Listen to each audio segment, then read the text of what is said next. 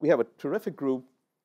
And I guess the question, I suppose, if I put myself as a graduate student, incoming graduate student, it happened about 30-something years ago, coming into Stanford, they're all interested in perhaps arguably the most the defining challenge of the 21st century, which is energy and climate and the environment and national security.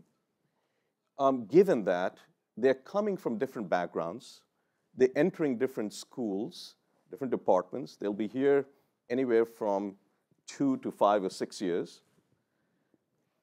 In your own thinking, how should they approach their life at Stanford, the academic life, the professional life, their foundation in life for the future? How should they be looking at this? Because each school is different, and yet we are at Stanford where, as Stacey mentioned, the walls are very porous. John, let me start with you. That's a narrow and easy question, Arun. So first of all, thanks. It's great to be here, and I'm delighted to see that we had 15 GSB students in this group this year. It's fabulous. It just really shows the incredible enthusiasm and energy we have at the business school right now around climate and energy transition and sustainability broadly. Yeah, I think you ask a great question about sort of just how to navigate your life at Stanford as a graduate student, and I think it does depend a lot on where you are in some ways. And of course, the first thing you have to do as a graduate student at Stanford is just establish your home base in wherever you are. And at the business school, if you come in and you're, say, in our MBA program, you've got 420 people that to get to meet, and that takes a while to meet 420 other people in your class, let alone the people in the other classes. We have the MSX program. Some of them, you guys are here as well. You've already had a chance to be here for a couple of months. But I think finding your home community and establishing a base is really, really important. But I think what Stacey just said is also incredibly true. I mean, it is such an amazing thing at Stanford to be able to just walk across the campus and expose yourself to all different aspects of knowledge. And the energy and environment is probably of all of the things you could think about at Stanford, it's probably the one that spreads out the most across the campus. And that is, on the one hand, actually incredible, makes it a little bit complicated to navigate, because you're just going to see slide after slide with like 73 different things that you could get involved with. It's like a fire hose, and so it will take a while to figure that out. But as you start to figure out what are some of the interesting opportunities, whether it's going over to the Earth School and taking classes on environment or engineering, learning about technology, or coming to the business school and learning about entrepreneurship and innovation, or going to law school and learning about policy, that's a huge opportunity. And I encourage you to do it. And Stanford is a place with, as Stacey said, it's very porous boundaries. That's something we pride ourselves on. And we try to be welcoming at the business school. We want all of you to come over and take some classes and get involved with the things we're doing around sustainability and energy. And for those of you who are at the business school, you definitely want to see this part of campus as often as possible. So I think I just encourage you to take advantage of that. And I'll just say one other thing about that, which is we spend a lot of the time as the deans talking about initiatives that will span across the university. But the truth is that all of you, the students, are the glue that holds the university together, because you're the ones who are going back and forth all the time. And so in some sense, you may not realize it, but you play a huge role at the university you're the connective tissue between the schools. And so we count on you in some sense to actually go ahead and do what we're suggesting that you do. Taking a word from particle physics, I don't know if people have told you, you guys are the gluons. Glue in this campus. Debra, you're the dean of a very diverse and lots of departments, School of Humanities and Sciences. What is your perspective on this? So, thanks. So, the School of Humanities and Sciences is 23 departments and 23 programs spanning creative writing to quantum physics in terms of the interests of people. So I would say, I want to echo what's been said about this is an amazing place because we have across the board at Stanford like phenomenal faculty. Just phenomenal and they're all here on one physical campus, which is very unusual. A lot of places you have to, go off campus for the medical school or go off campus for the law school. Everything is right here. You can just, walk. You can play your, glue-on role by walking through. The thing I would say is, you're so important to the future. The kind of research you're doing is so important to us. We want you to thrive here in thinking through, right, and contributing to thinking about energy issues.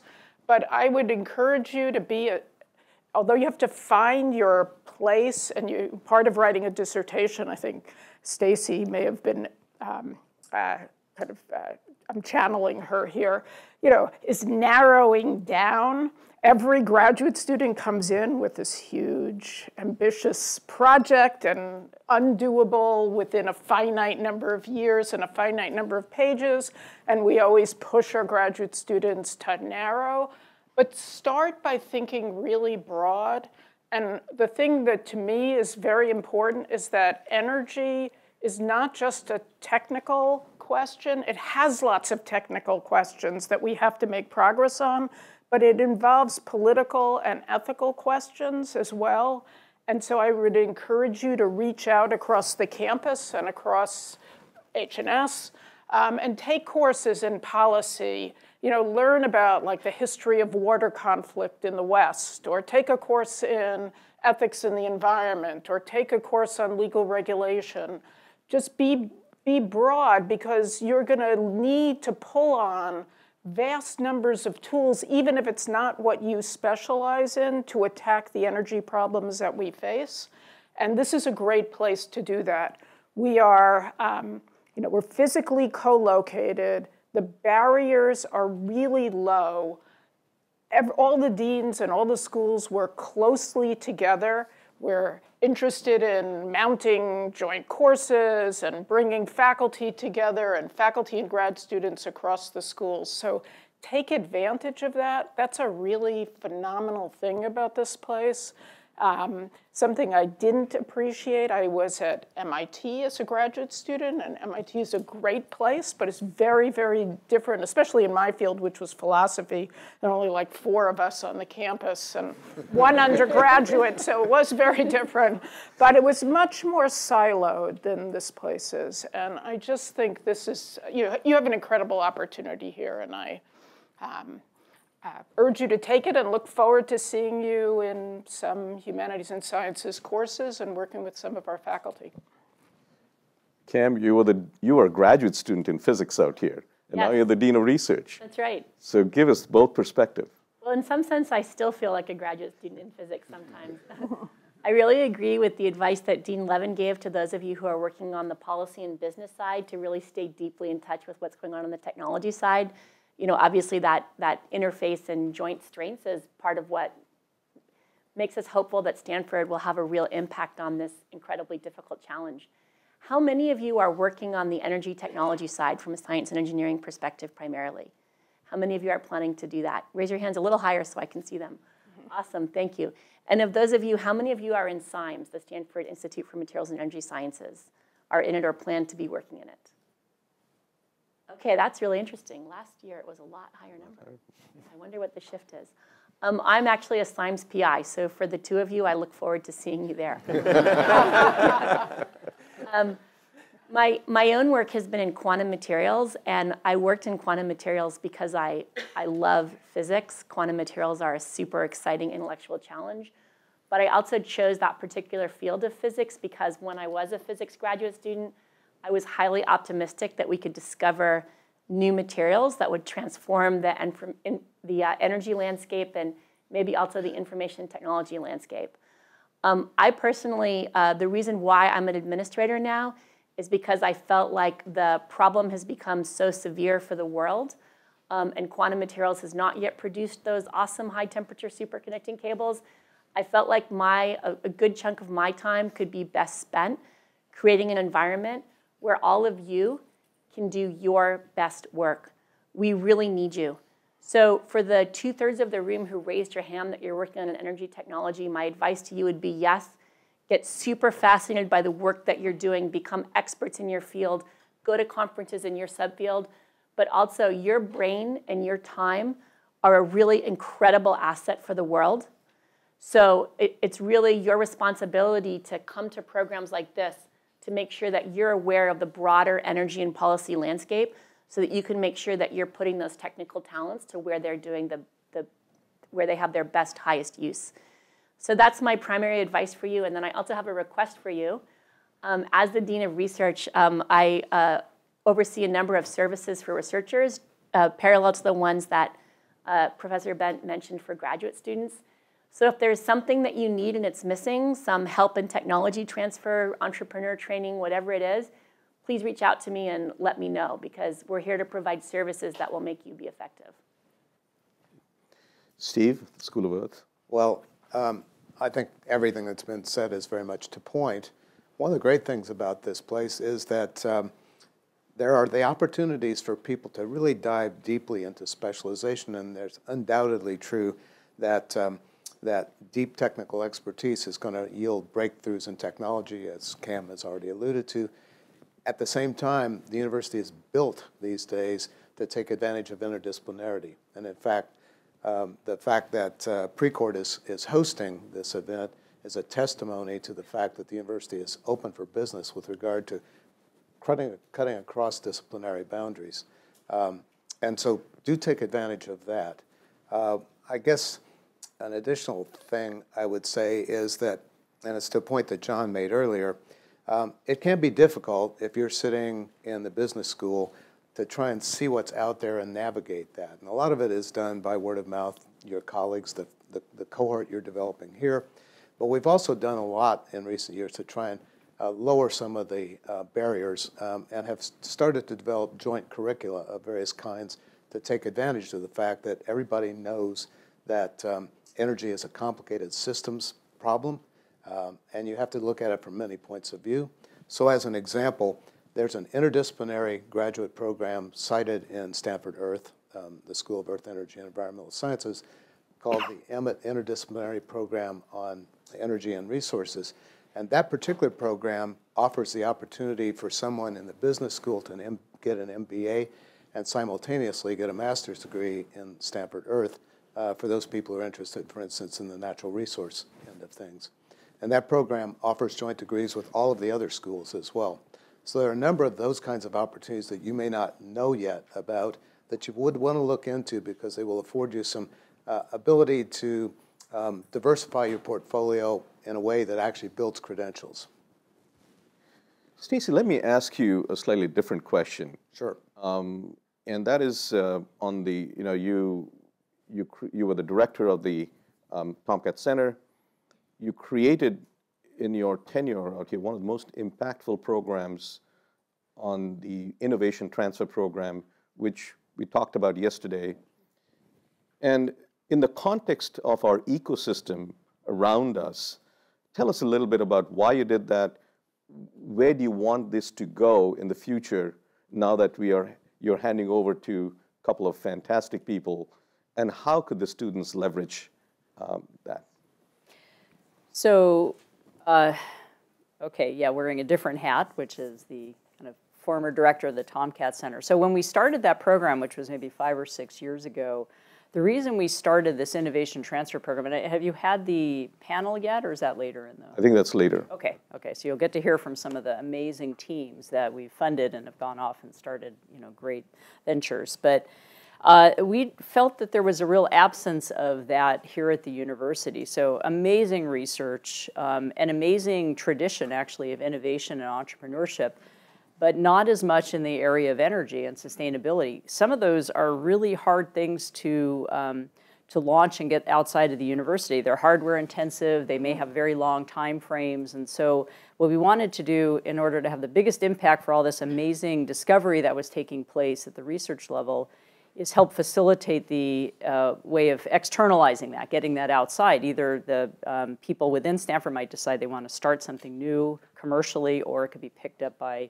industrial partners. And so we started sort of tentatively about 6 years ago, not knowing if there'd be interest and whether it'd be sustainable, speak of sustainable. And we have since gone on to fund about 50 or 60 different teams. We've given out about $4 million in small budgets, so everyone gets a small amount, 50 or 100,000. It's a competitive process to get funding. It's teams with a faculty advisor. And, but those students have gone on to do amazing things with a little bit of seed funding. They've raised about $200 million, and they now have revenue-bearing companies. They hired 600 different people. They've got a really great success story. Where I'd like to see that is, one, to have that continue. And what I'd really like to see is for that model to continue elsewhere. It doesn't only have to be at Stanford. In fact, that was one of the pushbacks we got when we first started the program. Why do you think all the good ideas are only going to come from Stanford? Of course, we don't think that, right? we might think that internally, but we would never say that out loud. But of course, they're not all coming from Stanford, and we would love to see similar programs at other universities across the country. So that's sort of the next step. I think it's still, a very much a thriving program, and I'm glad you'll get a chance to hear more about it. Brian Bartholomew's, who'll lead the discussion later in the week, is the executive director, and he leads that program. Terrific. I want you all to think about questions. We'll be opening it up, and in fact, I would rather have you have this dialogue with the deans over here. But before we go there, let me ask all of you, and in particular Steve, since you are leading this sustainability effort, our campus, and this will be new to you, our campus has new leadership, new president, new provost, and many of the new leaders over here. And our campus has gone through something called the long-range planning process to really set itself up for success for the next few decades. And out of that came a highlight, which is a focus on sustainability. And Dean Graham is sort of leading our campus effort on that. But let me just open it up to all of you to tell us a little bit about the long-range planning process, what were the outcomes of the broader outcomes, and then we can focus on the sustainability part as well. Start, Steve. Well, as Arun said, this has been a process that's been going on for a while now. It's coming to a head, and I anticipate that by around the end of the year, the president will make some big public statements about what the outcomes are. One of those, and the one that may concern you folks more than the others, is a sustainability initiative. And of course, Stanford has been deeply engaged in the issue of sustainability, including the energy component of sustainability, for well over a decade. In fact, one of the outcomes of the last such big push over a decade ago was the creation of the Precourt Institute and the Woods Institute for the Environment. And those two institutes have done amazing things. In fact, you sitting here is an example of that, to lay down the foundation for what the next step is in terms of Stanford and sustainability.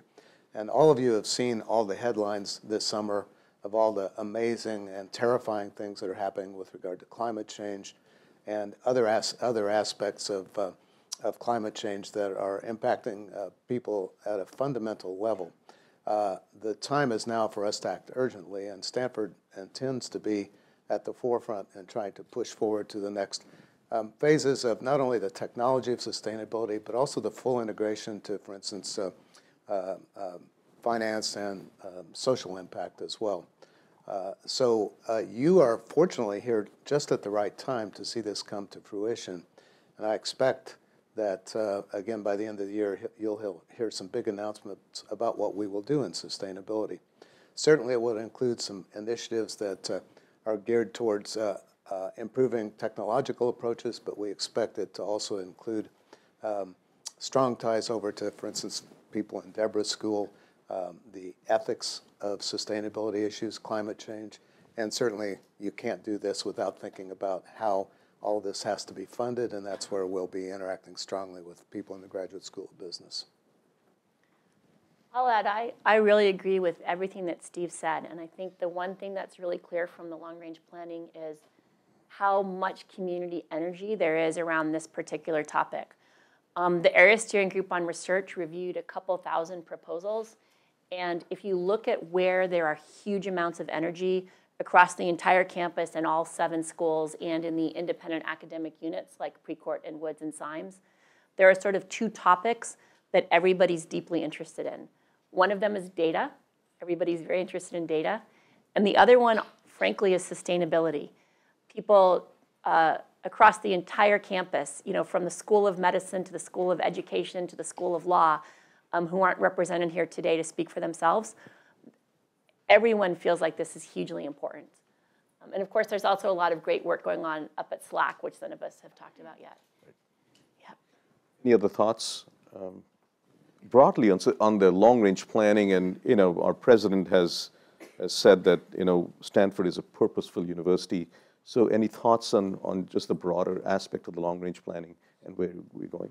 Debra? So, I mean, there's a kind of overarching theme of at least part of the long-range plan, which is trying to remove the barriers to getting research out into the public. So a kind of, we have a bunch of accelerator projects that are trying to accelerate the research our faculty and graduate students and postdocs are doing and bring it out to the world. So we have an innovative medicines accelerator that's trying to remove some of the barriers to the development of new medicines. We have a social problem solving kind of accelerator to think about how do you tackle major social problems in partnership with NGOs and government and for-profit companies, to get the work out. We have a public humanities project to take the work of our humanities faculty and get it out to the public. So I think one of the kind of key pieces of the long-range plan is how do we accelerate the development of research and how do we accelerate the development of impact in the world? And obviously, the sustainability initiative fits completely in that. So does the social problem solving initiative. We've got a data science initiative similarly focused and a human-centered artificial intelligence. And I think that fits with the purposeful because although I actually believe in knowledge for knowledge's sake, and I don't want to say there aren't non-instrumental reasons to care about being an educated person, it's also true that we have a responsibility, you have a responsibility to share your research with a broader public for social good. So. Sure. I'll just pick up on one thing that Debra said, which is, years ago, after I was an undergraduate here, I was a student at Oxford University in England. And some of you may have been to see places like Oxford or Cambridge in the UK, which were the original universities. Everything there was built with walls around it, all of the colleges. And the walls were built to protect the people inside the university from the townspeople, but also to protect the townspeople from the people inside the university. And when universities came to the United States, they were modeled on those same universities from Europe with that same idea of protecting the university as an institution from the world and setting it apart. And Stanford was just built in a different way. That goes back to the founding of the university and particularly to the way it grew up in the 1950s and 60s as a national and then global institution. That was part of the way it was built as a university was to be, Stacey said we're porous between the schools, but we're also porous with the outside world. And it's just built into the way Stanford is. And I think part of the long-range planning process has just been thinking about if that's part of the, by design of Stanford as an institution, then what are the biggest problems and opportunities in the world that as an institution we should be thinking about? And the long-range plan has identified 4 or 5, I don't know that we've actually nailed down whether it's 4 or 5, but key areas, and they're basically what you would expect. They're the biggest challenges or opportunities in the world. They're the biomedical revolution. They're the rise of data and artificial intelligence, climate and sustainability, and the general problem of finding solutions to all kinds of social problems and inequities that are problematic in our society and around the world. And thinking about how, as a combined institution across the schools, we can, with our research and with our education, be productive contributors to the world, and that's, you know, I think you're going to get to be here at an exciting time because that process has been going on for 2 years, and now this year just last spring we launched the first major institute on AI that came out of the long-range plan, but I think over the course of the next year or two we'll be launching a whole bunch of new university-wide institutes and initiatives, and so you're going to get to be here at, I think, a really exciting time for Stanford. Stacey? I want to just say something a little bit historical about the long-range plan, because I think it gives some insight into how Stanford's philosophy maybe differs from a lot of other institutions. So you probably aren't familiar with it because it started 2 years ago, but the way the long-range plan process was run here was it was open to the entire Stanford community. Students, staff, faculty were given the opportunity over a course of a couple months to submit proposals, and we got thousands of proposals. This was the 2,000 proposals that Cam was referring to. And what you're hearing about now is literally a distillation through many different teams, took those thousands of proposals, picked which ones, you know, resonated or had the most support or really took advantage of Stanford's unique strengths, and in areas of education, research, our community, and this is what you're hearing. So the point is, Stanford is really a bottom-up type of place. You have the opportunity here as students to influence what Stanford does as well. You don't all need to do that, of course. But many of the things we're talking about, the programs, the initiatives, originated from students, especially interdisciplinary ones, who really started something new back when they were students here and said, I want to, you know, work between these faculty and these schools, and then those things grow over time, and then they really become big initiatives of the university. Cam, you had? I did. I wanted to add one more aspect of the long-range planning outcome, which I think is more of an internal thing, so it won't maybe feature as much in big public announcements. But I think one decision that we collectively made at the university is that wherever it's feasible and reasonable, we want to make our resources shared resources instead of resources that are captured by an individual researcher or an individual PI. Sometimes, I mean, I'm a low-temperature physicist.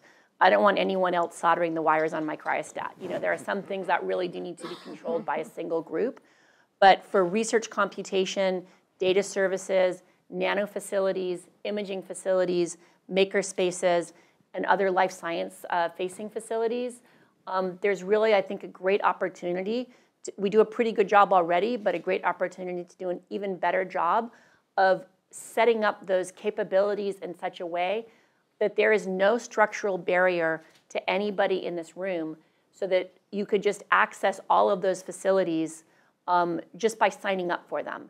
And so then your research can really be driven by you without needing to wait for your PI to talk to another PI to see if you can have access to that wire bonder.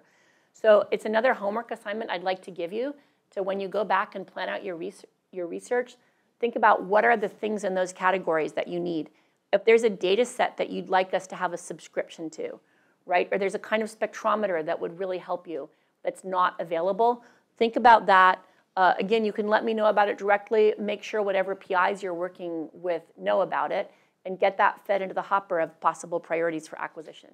And maybe some of those things can be here in time to help you with your research. Terrific. We have half an hour left. We are halfway through. And let's open it up for questions. And I know the first question is always the largest barrier, but we have a first one over there. And here you go, the mics, yeah. Hello. So just name yourself and say your name and do I have to school. stand up? Do I have to stand up? No, you don't have to stand up. You can sit down. So my name is Albo, and I'm from aerospace. And I wanted to ask you this. So you've been speaking about long-range planning. So how much exactly does it see in the future? Is it 1 year, 5, 10 years? And how confident are you in this prediction? Anyone wants to? Well, I think the university-wide initiatives that we've been talking about are things that we think will be essential activities for Stanford for the foreseeable future. I don't think that we see data science and AI, or the biomedical revolution, or climate change and sustainability, or the need to do foundational research. None of those are things that are going to change in the near future. So identifying those big topics and thinking about what are the main things that we want to achieve in those topics. What kind of work can we do that will accelerate research to impact? And what resources do we need to do that? The details of it will change as we go along, but I think we feel pretty confident that those are important topics for a while. Could I add something? So in this process, we've been asked to think about 20 years out, sort of to the long view, as Cam has talked about. But we're also trying to identify and prioritize things that we can do very quickly that will have a short-term but really impactful outcomes as well. So we're thinking about sort of the whole range of timescales involved here. Yeah. Question? Over here.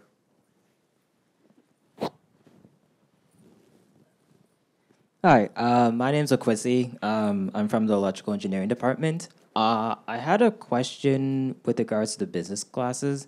For an engineer that wanted to start learning about like the entrepreneurial side of the energy field, do you think that there are a number of prerequisites that they'd have to do in order to get into the classes, or is it just more like maybe the classes could be stuff that you can come in without really experience the business and entrepreneur stuff? I think the most important thing is an open mind and a good attitude, and that'll get you a long way. Okay. So we have a whole range of different classes around entrepreneurship, and some of them are classes that are focused on managing and leading organizations. So they're sort of heavily focused on the management and leadership side, and you can sign up for those out of engineering. They build to some extent on our core curriculum, but then you can have entry. And then a lot of them are experiential classes. They're just classes we're going to work in teams on projects, and you're going to build a business plan, try to build out a business model. In fact, some of them end up later with Stacey as ventures, with the ones in energy. And those actually, we love having engineers in those classes, because it's an opportunity then to create teams where you put together business students with engineering students who might have technical expertise in an area. And actually, some of the most interesting projects we get end up being interdisciplinary projects where you have both people who are expert on the business model and thinking about how to build out a business plan and think about the customers, and people who have a really good technical foundation so they can think about the underlying product. And we've had many great collaborative companies come out of business school classes. Okay. So yes, we want to see you, all of you. Startup Garage is probably the biggest of our experiential classes, which is a class that we have about 300 students a year go through that class. Okay, thank you. Questions? Comments? Yep. Hi, my name is Nathaniel. I'm from the Department of Civil Environmental Engineering.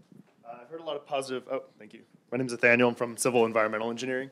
I've heard a lot of positive encouragement of graduate students getting involved in research, and I've heard of a lot of different resources: Precourt Institute, SIMES, VPGE, Bits and Watts Initiative.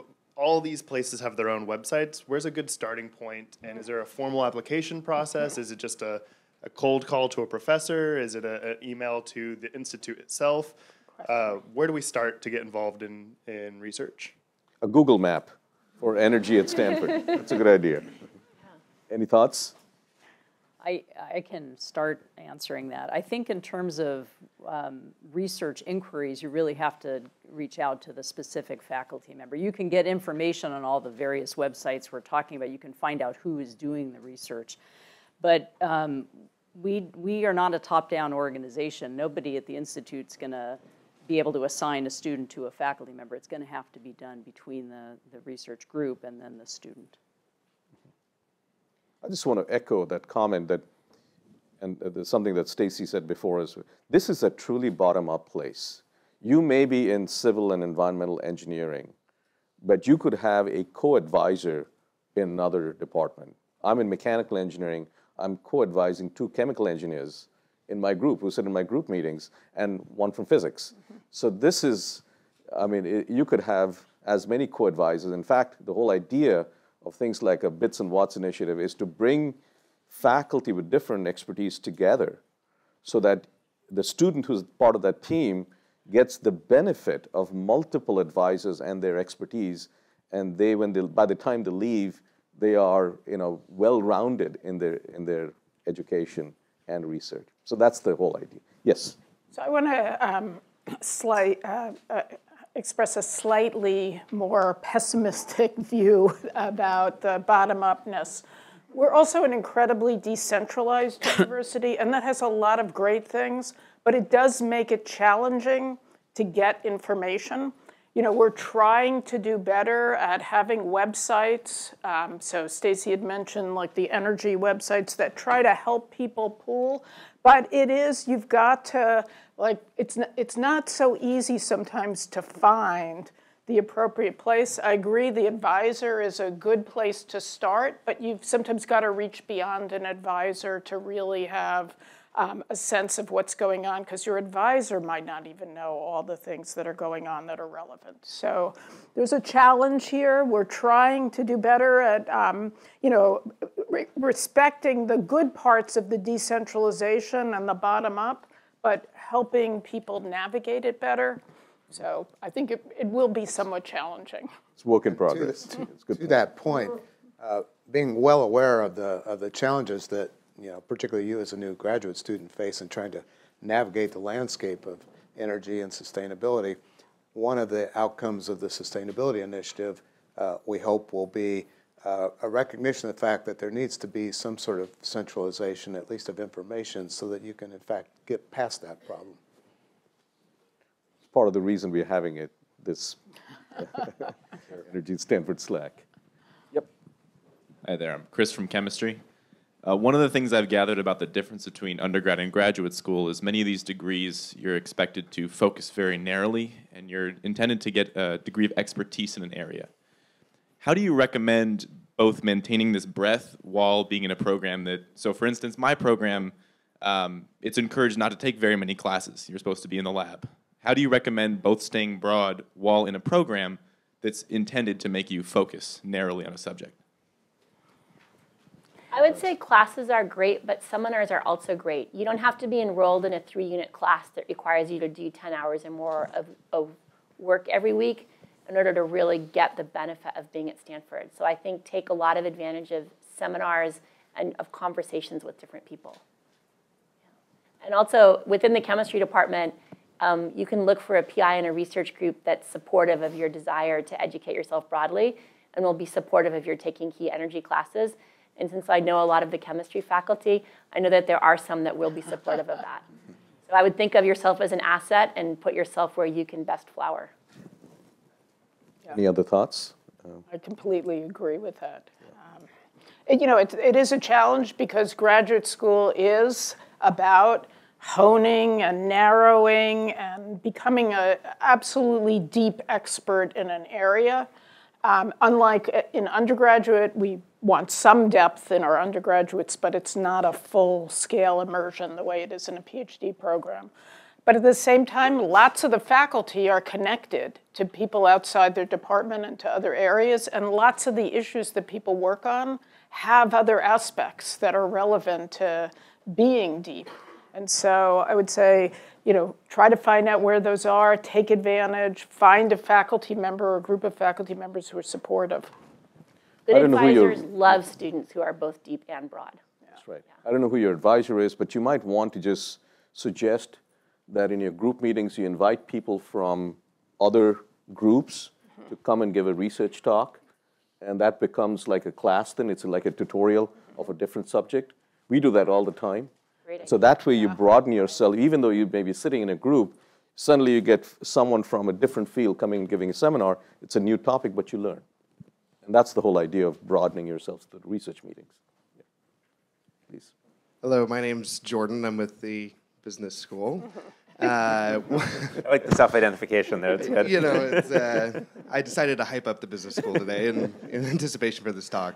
One of the reasons I came to the business school, I previously worked in politics, but I really wanted to gain some technical training on how to operationalize big, impactful ideas. And one of the things that has been mentioned multiple times is this effort to accelerate ideas to impact, and which is fascinating to me. So my question is twofold. One is, what do you see as the biggest impact or the biggest obstacle to accelerating those ideas to impact? Because I feel like a lot of times we just have many, many brilliant people thinking up great ideas, and so many of them never actually make it into the public. And the second would be more personal, which is for somebody like me who's a new MBA student, what would be your single best piece of advice for how to engage with that process? So the obstacles differ, I think, in different areas. We know that in the innovative medicines, you hit a block of trying to scale up and get the pharmaceutical companies. There are blocks, so they're trying to figure out how to, jump over those blocks. In the social science realm, I would say sometimes the problem is that the relevant communities are not partners in the room. And so they're not co-creating the knowledge or shaping the knowledge. So that's one of the things we're looking to do, is to create some labs in the social sciences that'll involve partnerships with, let's say, cities around social problems. The cities will be brought into the room. They'll be co-creating the research. We'll test it and then scale it with the cities. But I think the obstacles vary, and sometimes they're legal obstacles. So we're also trying to create infrastructure to help people with their memorandums of understanding, so that faculty don't know how to do that. I mean, a lot of faculty and a lot of graduate students, I would say, don't know how to write for a public audience. And of course, part of what you're trained to do is to write for peers and peer review and publish in the top journals. And that's all super, super important. But there's another aspect. We know that science communication is really, really important. And we haven't been doing as good a job as we should be. And so I think we're trying to think about ways to help our faculty be better at getting their ideas out into the public in a way that can be part of the public conversation. Debra, you mentioned earlier something very important that came out of the long-range planning, is the accelerator. Mm-hmm. Can students get involved in that? And if so, how? So all of these things are in process. But I think graduate students definitely can get involved.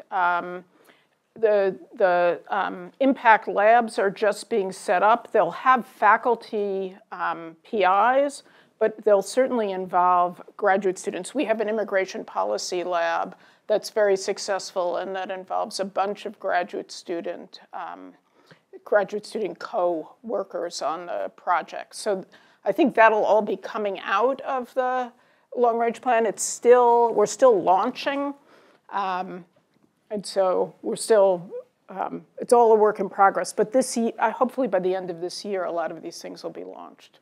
Jordan, are you interested in impact in a particular area, or more generally in the whole process of acceleration to impact? A lot, but sustainability and energy in particular. Mm-hmm. Sustainability and energy? So you asked what's the first thing a graduate student would do. I would say try to find a mechanism within the business school, maybe to get academic credit for something, and if not, do it anyway.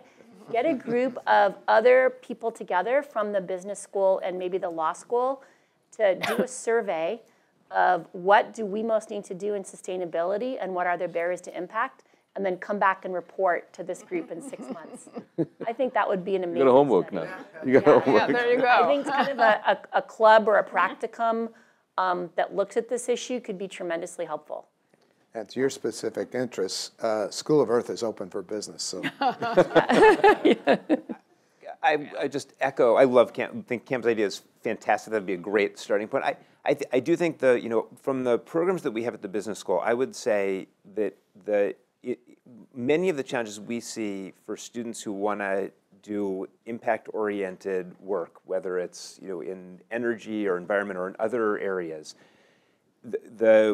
I think one of the big challenges is scaling. So a lot of students want to come in and they want to start on the entrepreneurial level, and then the challenge is just how do you get a flywheel that will you can think of an idea that can be fabulously impactful at a local small level, and how do you think about a business model that will scale or something that will take off? I think we'd say the other category is to come in at the other level and to think about, how do you make change at a level where there already is scale with large organizations or with government? And there the challenge is typically more political. It's how do you reorient, or how do you get an idea to sort of catch hold in a larger setting? And those are both great ways to come at the problem. And I think it's just but there's sort of specific challenges in either way. And I think if you look around at faculty, for example, at Stanford, who are working in these accelerators, they come from both of those directions. Some of the initiatives are around policy impact and how do you work through large organizations, institutions to have an impact on, say, climate or sustainability, and the other direction, which is how do you come from bottoms-up innovation.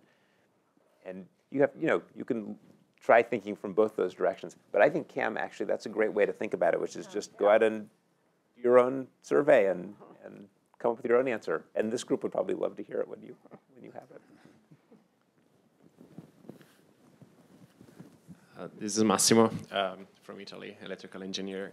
Very simple question. You mentioned some projects that comes from Stanford on the energy and sustainability field that, let's say, went out and were successful. Could you give some example of actual what they did in order to reduce emission or make more clean energy? Like what they have done. Do you have any example? I can give... How much time do you have? Yeah. Stacey. You'll hear more about this actually later in the week, but some of our earlier teams that we funded that have now been in business for about 5 years. One was on using sort of satellite imagery and computer automation to figure out where to place solar cells on rooftops.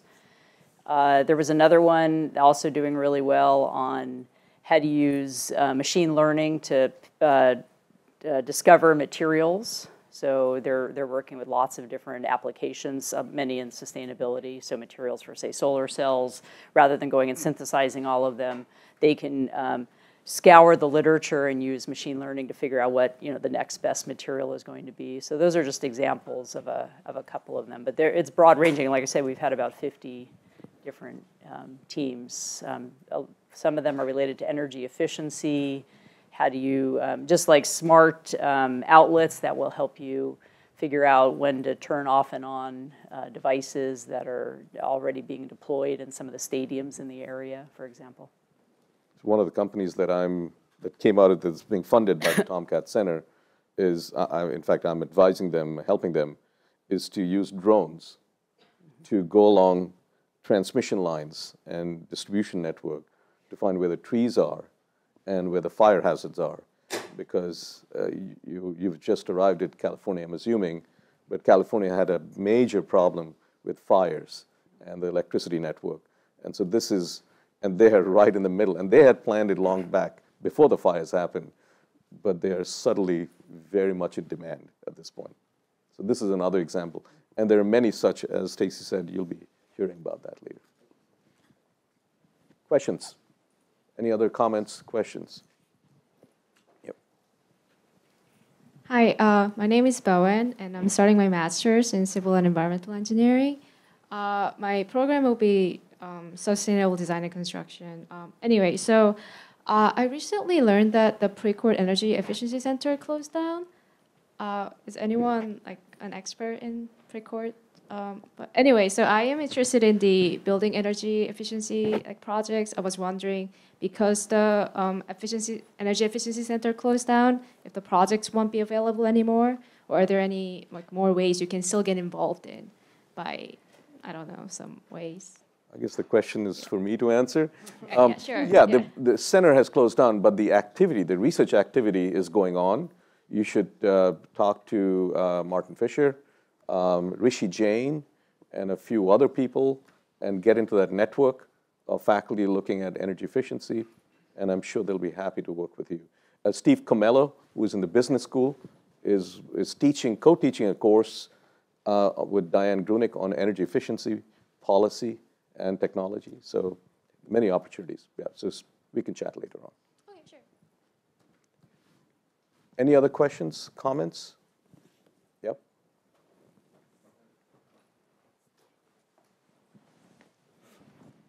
Well, hi, I'm Jerry. Well, I'm from Material Science and Engineering program, and now I'm in my master program. And I think some of our students, like me, would have an idea of continue pursuing a PhD program.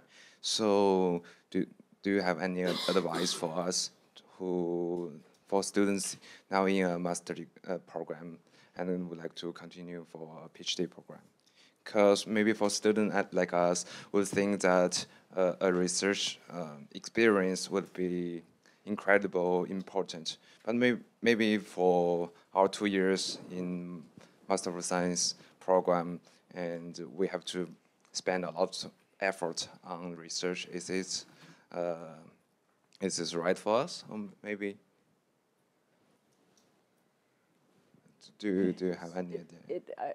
You said you're in materials science. I'm interested. Yeah, potentially. Yeah, it's very program specific. It's going to depend on exactly what program you're in, whether there are routes, that are already in place for master's students to consider petitioning for the PhD program.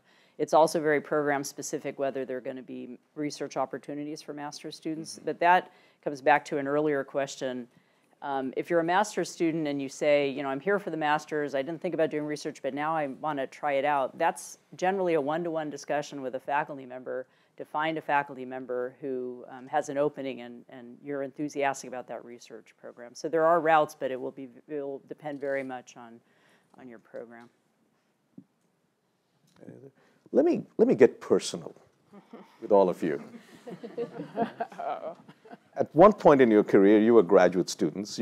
Imagine yourself entering graduate school, and you have all had very successful and diverse careers. We've got a diversity that is, unparalleled. Going back, and if you were that person entering graduate school now, what would you be telling yourself about how to plan your career in the future, how to plan graduate school moving forward? What would you be telling yourself when you were 20-something years old? Cam, you want to start? You're thinking about it, I know. Yeah. You want to go later? Well, no, I already gave, I think, some of my advice earlier, but I think the most important thing is to think of yourself as the author of your own career and your own trajectory and your own growth. And think about what you need. Don't just look around and see what everybody else is doing and what other people who have been successful are doing. Really think about what your goals are, what you can do to make sure that your research is the most effective that it can be, why you're doing that research, what you want to do after you do that research, how that research fits into the larger context of knowledge in your field. You should take ownership of that. I think the #1 mistake that most graduate students make is they kind of just assume that the other people around them know what they're doing, right? And they do to some extent. But they don't know what's right for you to do as well as you can figure out what's right for you to do. That's my primary piece of advice. Debra? Yeah, I completely agree with that. Being a graduate student is really different than being an undergrad because you are writing your own life here. Undergrad, you make some choices, but a lot of things are already structured for you. Here, you've got to decide for yourself what is the orienting project that's going to be meaningful to you. And that's actually something nobody can do for you. You've got to do it yourself, but you can get help. And so I think the other thing about being the author of your own life is, but don't think you have to do it totally alone. You've got VPGE, you've got departments, you've got advisors, you've got resources here that we're all committed, enthusiastic about your succeeding and thriving here. So the other piece of advice I'd give is don't be afraid to ask people for help, advice, information. Not that they can answer the ultimate question about what you should write your thesis on or what you should do with your life or whether you should go into an academic career or a non-academic. Those are questions you have to answer for yourself. But people are here to help deliberate with you and provide information and provide resources so you make the best decision you can. And I'd just say to that point, be proactive. Don't wait for things to come to you. This place has millions of opportunities available to you, but they aren't necessarily going to come and knock on your door. So go after them. Ask questions, as was just said. that'll yield tremendous benefits to you. Stacey? I'm going to get a little more personal, back to Arun's question, and say that I was actually, I think, the counterexample of everything we're telling you to do now, which is interdisciplinary, see what's out there. I was unbelievably narrow as a PhD student in chemistry, to the point of the chemistry question. I took my minimum 6 classes, and I was just in the lab doing my research. And I took advantage of none of these things we're telling you to do. And I guess I'm proof that you don't have to be broad and interdisciplinary as a graduate student to still go on and do interesting things. But were I to do it differently, I probably would open my eyes a little bit more than I did and look around and take advantage of other things. What I thought interdisciplinary was when I was a PhD student in chemistry was taking a physics class or a double E. I certainly didn't take anything in economics or policy or anything like that. I was just really deeply interested in the science and the scientific question that I was trying to answer. And it had some application, but it seemed, just the type of thing you might write to a funding agency. Now I'm all about the application. My career has completely turned, and I probably would have served myself better having done a little bit more looking out, but you can still be successful. I don't want everybody to think you have to do all of the things we're talking about. There is a place for every one of your trajectories here at Stanford. Some of you just want to get really deep into a research area if you're in the PhD program, and other ones really want to learn many different things. Well, I was in a PhD program in economics in graduate school, and so I've often wondered what it was I would tell myself if I was starting again, and I'm actually not totally sure. And if I had been myself again, I probably wouldn't have listened. I mean, I think for me, the thing I found about graduate school was I was in a PhD program at MIT for 3 years. I never had a period in my life when I learned more. It was like I was just absorbing so much information, and I hadn't really done economics before that. It was incredible just as an intellectual experience. It was also just incredibly hard and isolating, and I was depressed like half the time. And in retrospect, I was doing well. But I didn't feel that way at the time. I just looked around, and everyone seemed like they had figured it out. And I felt like I was flailing, and I had no idea what I was going to write my dissertation on, or if it was going to work out, or if I was going to get a job. And that was really, really tough. And I guess I wish someone had just sort of said something to me at the beginning, like, don't worry, everyone feels this way and when they're doing a PhD program. And it works out for almost all of them. And that wasn't really the way I felt in grad school. And that was true, by the way, even though it was a great, wonderful environment, and I had lots of people and friends around. It's so individualistic that for those of you who are going to get into, doing your own research as a PhD student, it's very individualistic. It's like you have to deliver, basically, and that's really hard. And so I think just trying to just remember that everyone around you is also going through that, even if they're not saying it. That probably would have helped me as a PhD student. Great. Yeah. Well, these are very, very, very busy people, and they brought so much diversity and depth in the discussion. Let's give them a big round of applause for the time out here.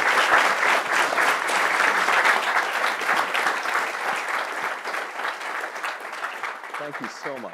Thanks so much for